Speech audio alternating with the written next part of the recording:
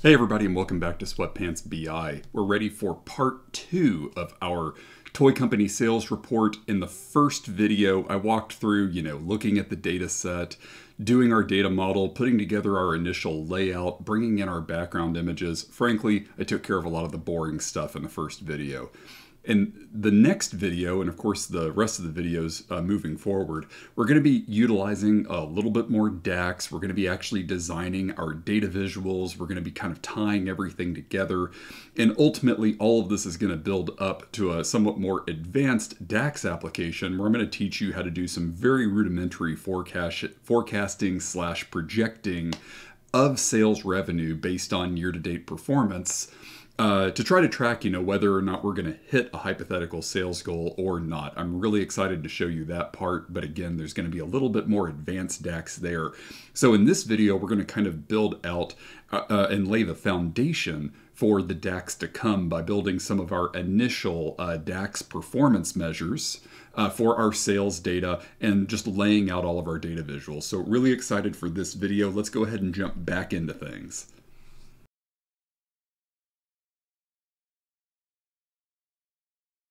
So for this particular demo, we are actually going to be writing some DAX of increasing complexity. I'm going to be walking through all of that DAX step by step. I don't think that it's anything you can't handle. I'm going to even write some fairly inefficient DAX so that you can actually see step by step what everything is doing to the best of my abilities. But because of that, we're going to need to make sure that we're very, very organized with our DAX. So before we start building a bunch of data visuals from our data, the first thing that we're going to do is we're just going to set up some measure tables to store our DAX measures. I cannot recommend this enough. Yes, there are technically pros and cons to using measure tables as opposed to storing your measures in the tables, that they reference. I prefer to use measure tables. I use measure tables on every single Power BI report that I build. And I just organize those measure tables different ways depending on the specific scenario for which I'm building a report. But let's go ahead and first, if you're wondering, well, Sean, I don't even know what a measure table is. Let's start there. Let's start by just building our first measure table. We're just going to go up here to enter data. And where it asks us to create a table, and we could manually enter in as much data as we want to, we're actually not going to do anything at all other than just call this table measures 01. I'm having trouble typing today. We're going to go ahead and load that with no data into it because this table is not actually going to need any data. It's just going to be a table that we store our measures in. The reason that I put an underscore in front of measures is just so it pops right here to the top of our model. And the first measure that I'm going to write is just one of the core measures that we're going to need. And that is a revenue measure. And this revenue measure is just going to sum the total revenue column from our sales table. And once I have that, all I need to do is right-click on column 1 and hide that column.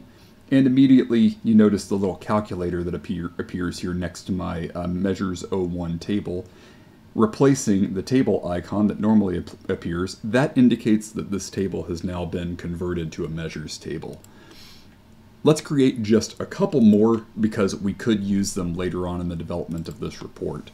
And so I'm just going to call the second table measures 02. I'm going to load this in. And I'm going to just add another measure to this. Let's go ahead and just call this cost. And I'm going to sum my total cost column. And I'm going to go ahead and hide this. Now I've converted my other measures table to a my other table to a measures table. And let's go ahead and just add a third measures table. You know where this is going. Measures 03, load it in. And I'm actually just going to put a placeholder here. I don't really have a game plan yet for these measure tables. I just anticipate needing them at some point. So let's call this placeholder, and you can put, something like this. You can just call the blank function, which is what I do sometimes. Either one's fine. We just want a measure that doesn't actually have anything in it. It's just a placeholder. I'm going to go ahead and hide that. As a matter of fact, I'm going to show you one more thing about navigating these measure tables real quickly. I'm going to add another placeholder measure. And I'm going to show you how to move a measure to a different table. So let's go ahead and grab this cost measure, which is maybe one of our core measures. And let's go ahead and go up here to Table Tools, and or Measure Tools rather, and let's go ahead and move this measure from Measures 02 to Measures 01 by clicking on Measure Tools, Home Table, and switching this measure to this table. I'm going to go ahead real quickly and just calculate some additional core measures that I anticipate needing. Let's go ahead and grab profit. Let's go ahead and grab units. This is the easiest DAX that we're going to write all day. And let's go ahead and make sure that Power BI is appropriately recognizing everything. I did notice that it was automatically picking up on currency for cost, profit, and revenue, but it also said, oh, well, that's because I called the wrong field. Okay, so now we have sales units, but you can see, of course, the number of units or quantity that we sold, that's not currency. So let's go ahead and go up here to our measure tools again. Let's change the format just to whole number. Make sure that we have commas here. We can go ahead and adjust our card to none. Looks like commas are there. We're good. Okay, so we've at least got some very, very basic measures already written. We've got some measure tables established. Now we can actually start to get into the fun stuff. And in the next series of videos, we're going to be just, knocking out some of our, very basic Power BI visuals, and then we're going to just progressively add more complex and challenging visualization scenarios on top of that, so that this sales report is going to be something really, really cool by the time that we're done.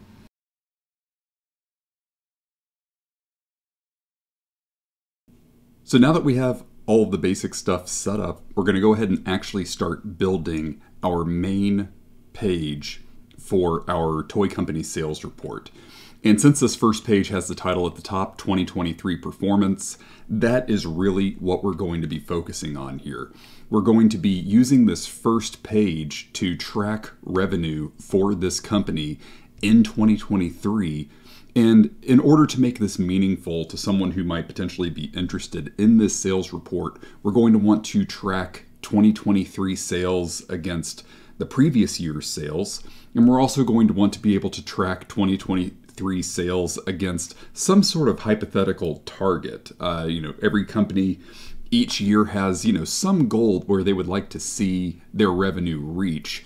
And even though we don't have a target as a part of this data set, we don't have real stakeholders since this is just a tutorial, we're just going to make up a goal. But first, let's go ahead and start laying out our DAX measures. I'm not really a person to format as we go. The first thing that we're going to focus on is just getting all of our calculations, together, and then just making some very, very basic data visuals. And then in the next video, we'll apply some formatting and make this thing look really slick.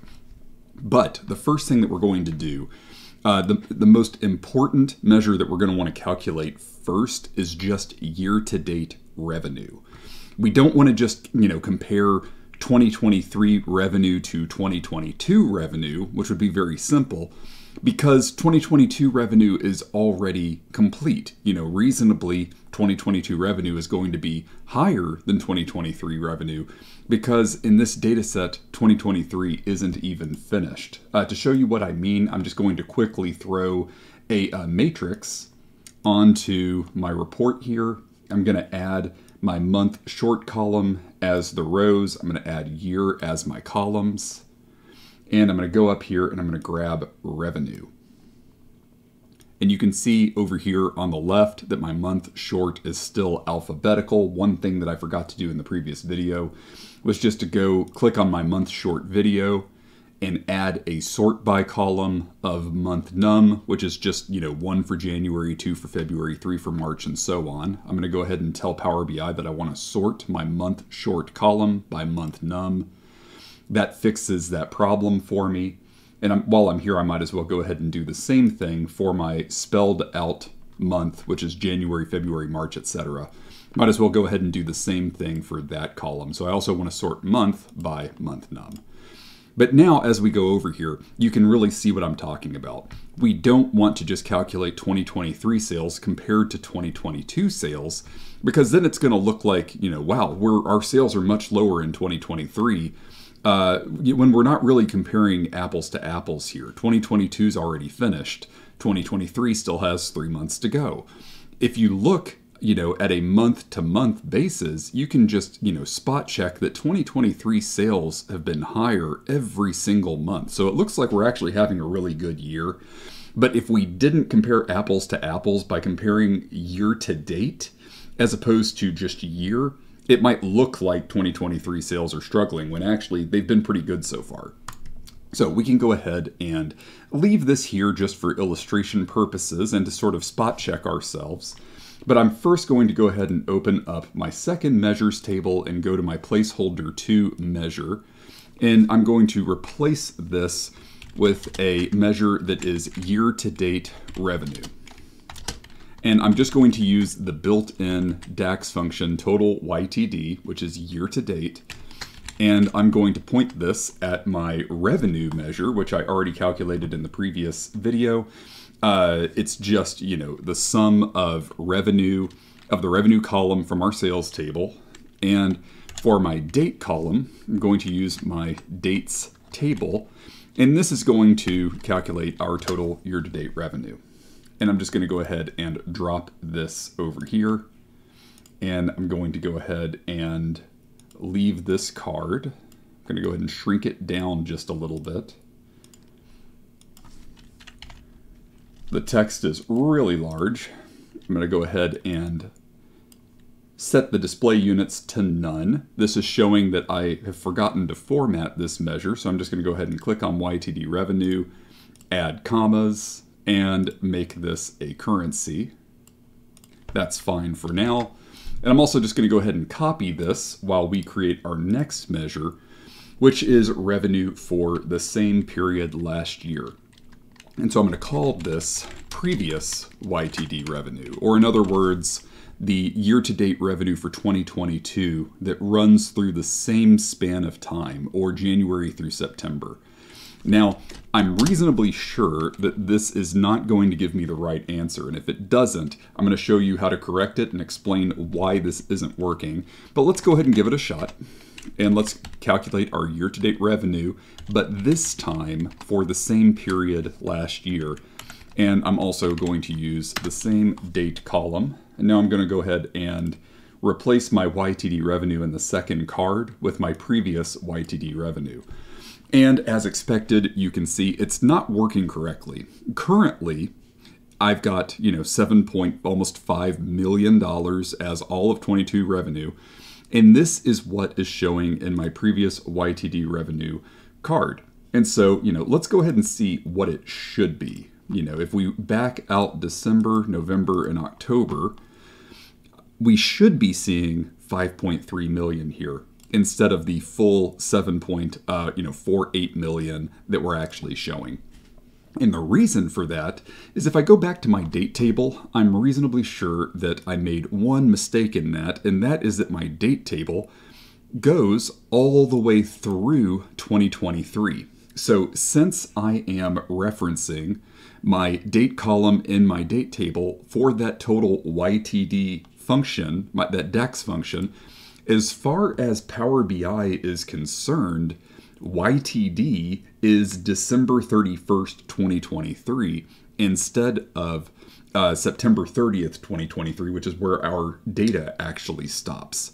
So I'm going to need to apply a filter to my date table to limit the 2023 dates in my date table to where my actual sales data ends, which is approximately September 30th, 2023. So this is no big deal. What we're going to do real quickly is we're going to head over to our date table and we're going to add a column, not a measure. And this column is going to be sales dates only, or you can just call it, sales data cap.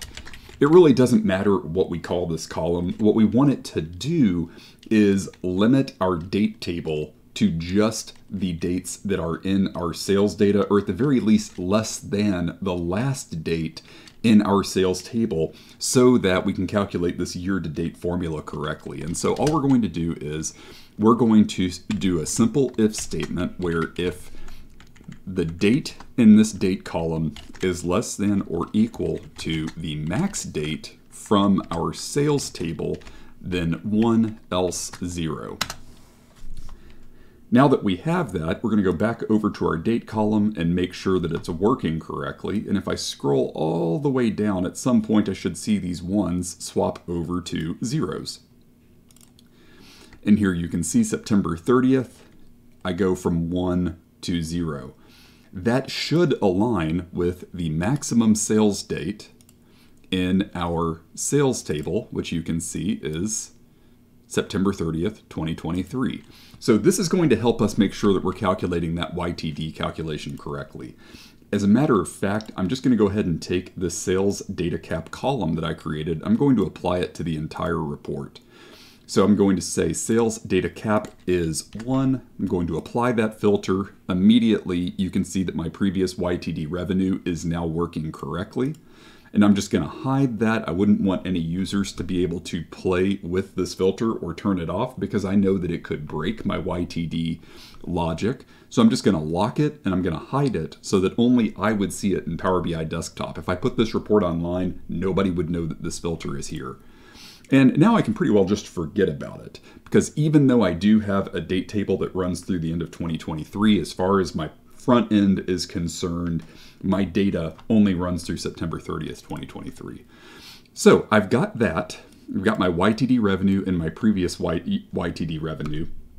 Now, someone who is using this report is probably going to be interested in seeing the year-over-year difference between those YTD revenue formulas. So I'm just going to add another calculation here where I divide YTD revenue by previous YTD revenue, and I subtract 1 to get my year-over-year difference. And I'm going to go ahead and drop that in here. I'm going to turn this into a card. You can see once again that my brand new DAX function is not formatted correctly. So let's click on year-over-year difference. Let's turn this into a percentage. And typically, most companies will only show 1 decimal point instead of 2. In some companies, they may only show no decimal points, and they would just be perfectly happy showing, only 31%. I'm going to leave it as 30.9%. This can vary by company, but by and large, for percentages and decimals, I use just 1 decimal place. And if I'm being honest, for dollars, while we're on the subject, I typically don't show any decimal points at all because, let's be honest, when you're talking about 6.962 million, that 27 cents isn't very meaningful. So now I've got all of that. I can go ahead and get rid of this table because I'm pretty sure that everything is calculating correctly now. Let's go ahead and move these cards into the approximate locations where I think they will be in the report. And let's go ahead and add a line chart here that is going to help us visualize that year-to-date revenue difference.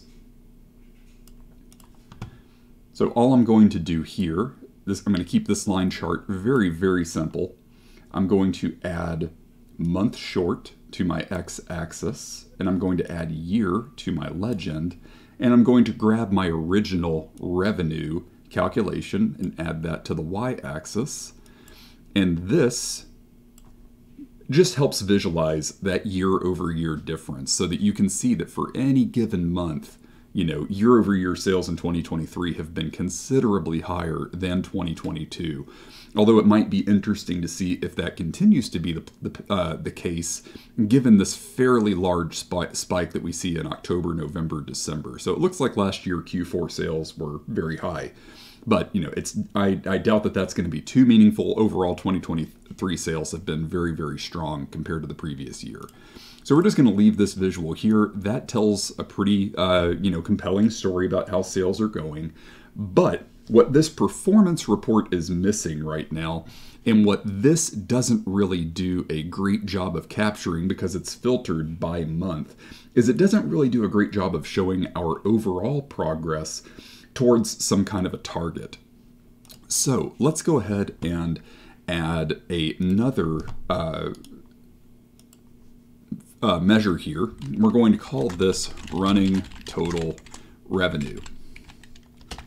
And what this is going to do is it's basically going to be a very similar line chart, but we're going to calculate running totals where each value gets added onto all of the previous values so that we can more easily track year-to-date progress against some kind of goal. So let's go ahead and calculate this as revenue. We're going to use our same revenue measure, and we're going to calculate this for all the dates between the start of the year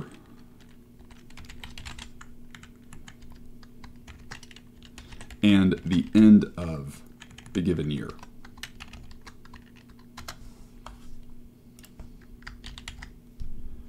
And I'm just going to copy my line chart here. I'm going to drag it over here. If you want to space things out just a little bit differently to make room for everything, I'm going to go ahead and do that. And now I'm going to add my running total revenue to my line chart here so that it's much easier to track year-to-date sales over time. I can now see that come December 2022, I ended at around $7.5 million. As of September 2023, I'm at $6.962 million. And you can even see in 2022 that $5.3 million. Both of these numbers that you're seeing in the tooltip align with what I've got over here. So that's just further confirmation that everything's working correctly. This can also be a really good place to go ahead and, since we've got some real estate, copy over these cards. Again, we can touch up the spacing and the aesthetics later on. For now, I'm interested in I'm okay with having a little bit of repetition here. I'm actually just going to leave for now the same YTD revenue card here, but I'm going to add a new measure over here where I'm just going to hard code in a goal. And, we're already at almost $7 million. We've got another quarter or so to go. So let's go ahead and just set a target of $8.5 million. I'm going to go ahead and drag my goal into this second card. I'm going to format it as currency. And next, I'm going to create a measure that is progress towards goal. And this calculation's pretty easy. It's just going to be my year-to-date revenue divided by my goal. And I'm going to go ahead and drag this into place. You can see that currently it's not formatted correctly, no big deal. Power BI automatically converted it to a currency. It's actually a percentage, and we're just going to drop this down to 1 decimal place. And to make this even a clearer visual of our progress, we need to add this goal line to our line chart over here. So let's go ahead and just click on this magnifying glass for this line chart. And we're going to add a constant y-axis line. And we're going to reference, using this conditional formatting, we're going to reference the goal here that we created. So that if we decided to come back later and change this goal, we can update this y-axis line that we're adding automatically without having to go in and update this visual. All we have to do is just update the goal measure. So let's go ahead and open up our conditional formatting. It's already configured to look for a field value, but if that's confusing, asking for a field like a column from our data set, just know that we can use a measure here. So I'm going to open up our measures to table, and I'm going to find my goal measure, and I'm going to go ahead and hit OK, and immediately that raises this y-axis constant line to $8.5 million, which is our target. And now we can add a data label to it. I'm going to go ahead and change the name from y-axis constant line to goal. And I'm going to specify that I want to see both the name and the data value.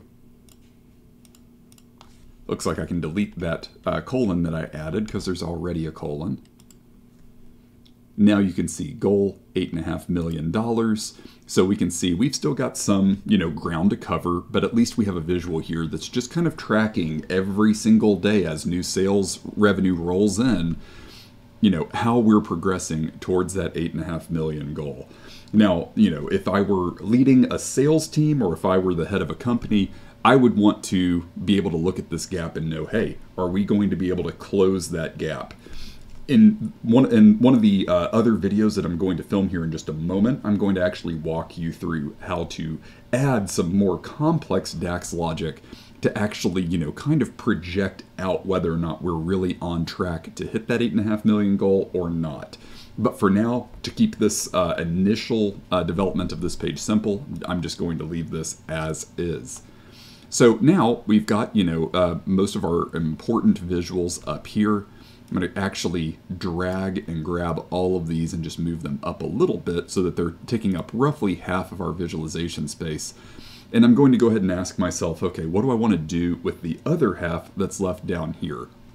And with the rest of this space, what I really want to do is, maybe start to highlight some areas of concern or areas where we're doing really, really well. So looking at the rest of the data set, I've got my products here and I've got my stores. So maybe I want to know which product groups are performing, really well compared to the previous year or which ones are underperforming. Maybe I want to know which stores are performing really well or overperforming. This is an area where we can start to kind of focus on some of that stuff. So I'm going to go ahead and throw a bar chart here. And since I don't have product level goals or store level goals, I'm going to use this year-over-year difference to sort of spotlight areas that are overperforming or underperforming. So the first thing that I'm going to do with this bar chart is I'm just going to open up my products. I'm going to grab product category, drop that into my y-axis, and I'm going to grab my year-over-year difference and add that to my x-axis, so that I can start visualizing, hey, it looks like, electronics may be underperforming. It looks like they've fallen almost 28% year over year, whereas arts and crafts just appears to be, maybe growing gangbusters. So let's go ahead and pull this out a little bit.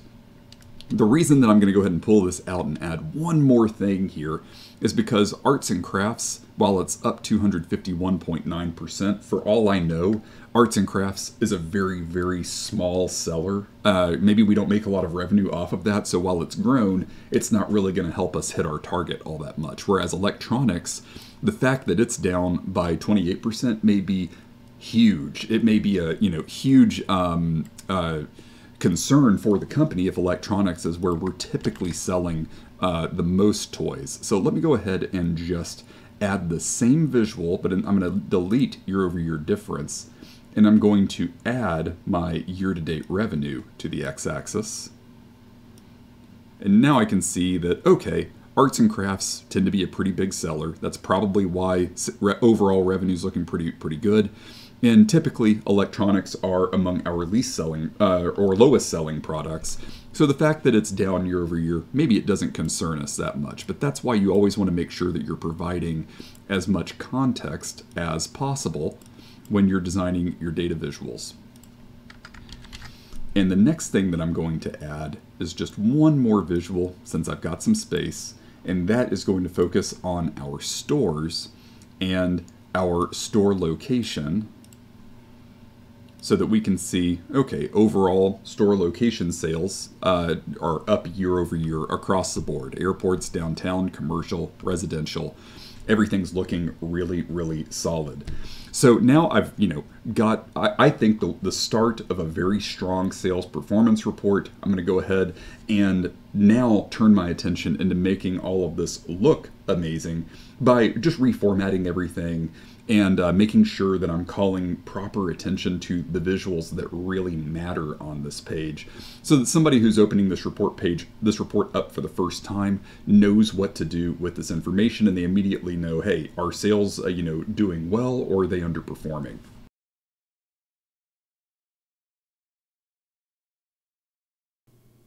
So now that we've got all of our visuals already staged on our first page of our toy company sales performance report, now comes the fun part of just formatting everything and making it look amazing. So the first thing that we're going to do, just to save ourselves some time, is I'm going to go ahead and just select all 6 of my cards here, and I'm just going to go ahead and make sure that they're all the same font and size. There's no point having my numbers be too large. I don't really need them taking up all that much space, and I'm just going to go ahead and drop these down to about 26 size.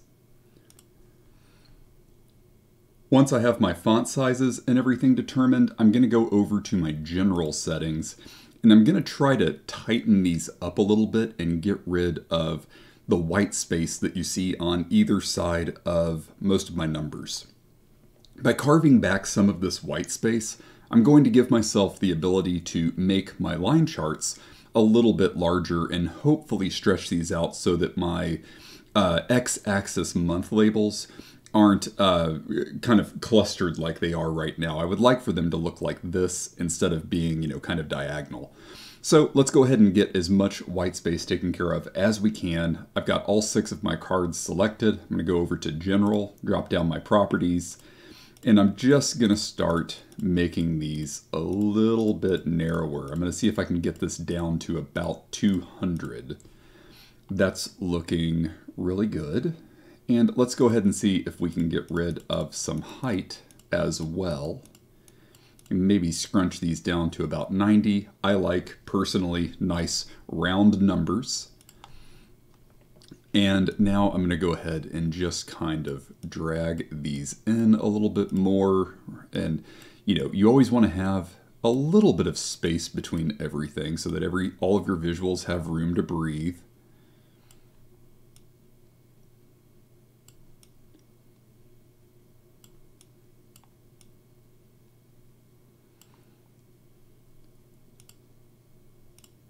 You also want to make sure that all of your line charts, that everything is aligned. You'll notice as I drag these, the sort of red guidelines that appear, that's exactly what we want.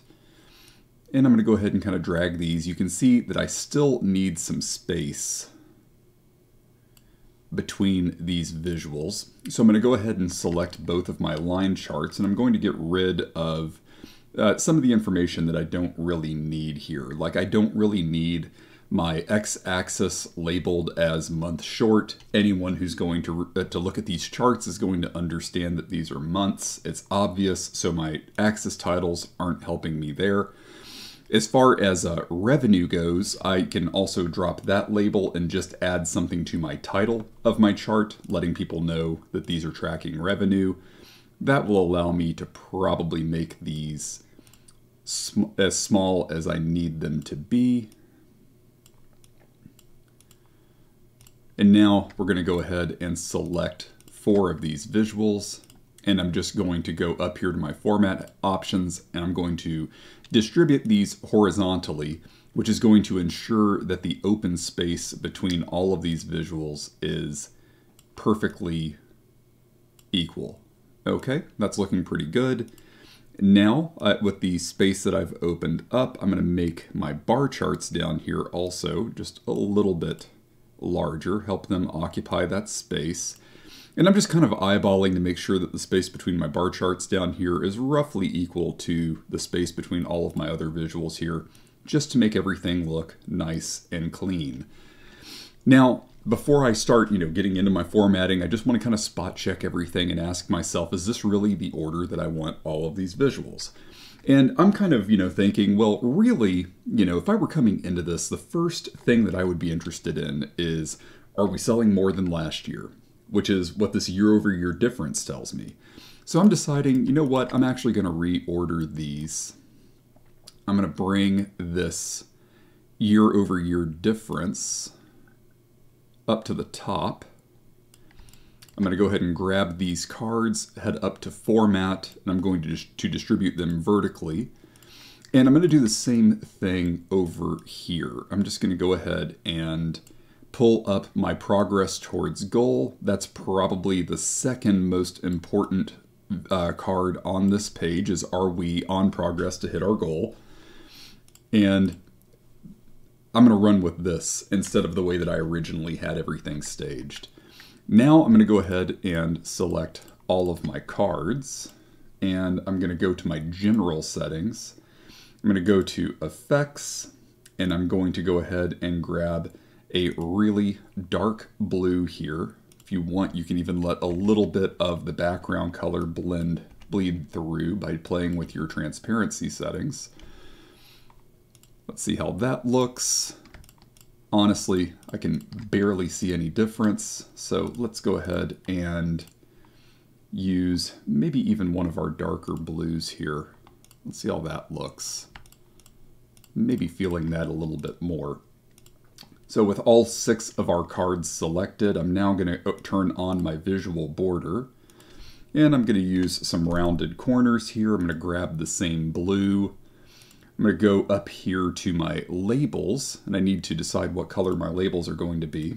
And I'm just going to make my labels, let's just play with some different options. Not really feeling the blue, not really any need to have color there.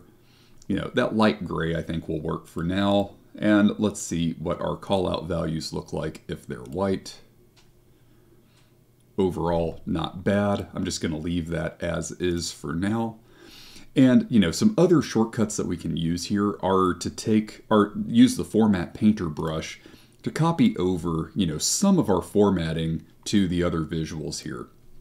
You'll notice in particular that since on the card, I really only played with the background by giving it that kind of dark blue semi-transparent background color and the rounded border colors, that's really all that got copied over here. But, using the Format Painter does save me a little bit of time on the, just initial formatting of all of my visuals. And you can immediately see, it makes just, everything on this page, look very, very clean, crisp. Everything's easy to read because we've got this dark background. We've got a lot of contrast here. There's still a lot of work to do on the formatting, but just right out of the gate, it took me just a couple of minutes to make this, look, like a pretty good report already. So now let's just go through each visual and make sure that we're calling out exactly what's most important for each visual. So first, I'm going to start with this line chart here. And I'm going to just kind of punch up some of the colors that are essential to sort of interpreting this. First, let's go ahead and give this chart a meaningful title. So we'll call this year-over-year revenue by month, just to remove all doubt of what we're looking at. I'm going to go ahead and make this title nice and vibrant by picking a white color. If you want to, turn on italics or something, that's fine. Let's go ahead and adjust our legend up here. Let's make the text white as well. Let's go ahead and adjust our month labels on our x-axis. I'm going to go ahead and pick Den as my font.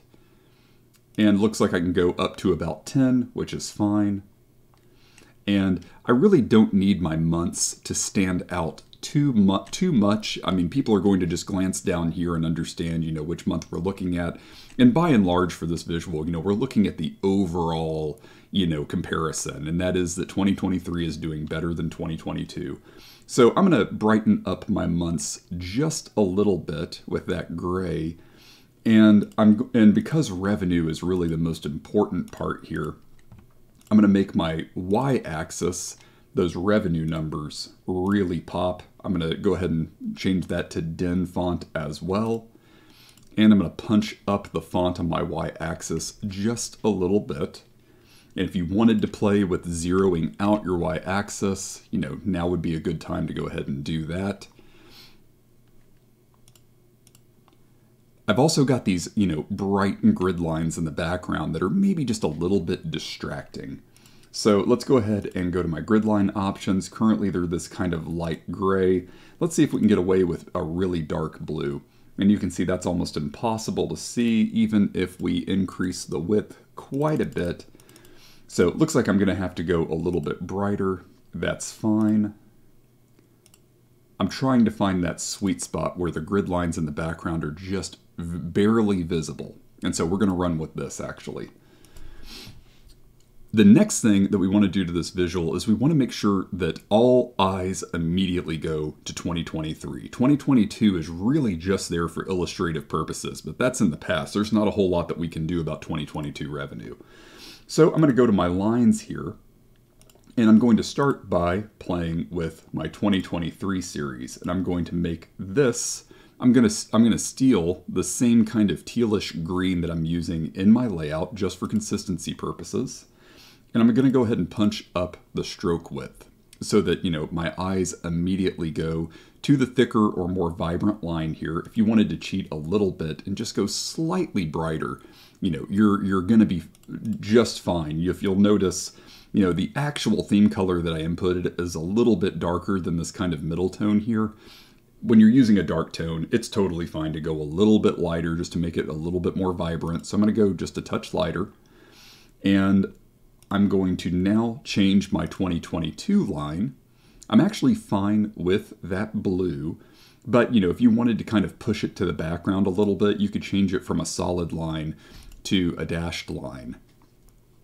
And if you wanted to play with the stroke width just a little bit, this is just going to help ensure that anybody who's looking at this immediately goes to 2023 versus 2022. And if you want to go back to your legend and change the style from markers to lines, you can do that. Or line and markers, either one's fine. Overall, this is looking much better to me. And if you want to go ahead and cheat a little bit again by grabbing the format painter and bringing over, your same formatting over here, that's totally fine. But the only thing that we are kind of losing now is progress towards our goal. So let's go back to our y-axis constant line settings. Let's go ahead and make this line nice and vibrant by changing it to white and dropping the transparency down. If you even want to experiment with some different color pops, now would be the time to do it. Let's change it from dashed to dotted and see how that looks. And let's make sure that people can easily read and discern our data label. If you want to draw a stronger connection between the fact that this is where we are and this is where we're going, you can even borrow some of the same green here to kind of visually indicate that these two things are related. And of course, we want to make sure that we give this an intuitive title as well. So let's go ahead and drop down our title options. And let's call this year-to-date revenue progress towards goal. So we've got our line charts figured out. They're looking pretty good. The next thing that we are going to do is we're just going to call additional attention to these two cards, since they're kind of working hand in hand with the line charts. I mean, ultimately, this year-over-year difference, this almost 31%, is really capturing the delta between the 2023 line and the 2022 line. just as this visual is really capturing where we are today and where our goal is and how much progress we've made. So let's go ahead and help that pop a little bit more by grabbing our two cards here. And let's go ahead and update our background effects to use the same green color here that we're using for our color pops. And if you want to play a little bit more with the card formatting just to continue to sort of offset these, no problem. Let's go ahead and see what this looks like if we give it a dark kind of gray category label. Overall, that's looking pretty good. Now we can turn our attention to our bar charts here, and I'm just going to go ahead and grab all three of these. I'm going to go ahead and make some of the same bulk changes here.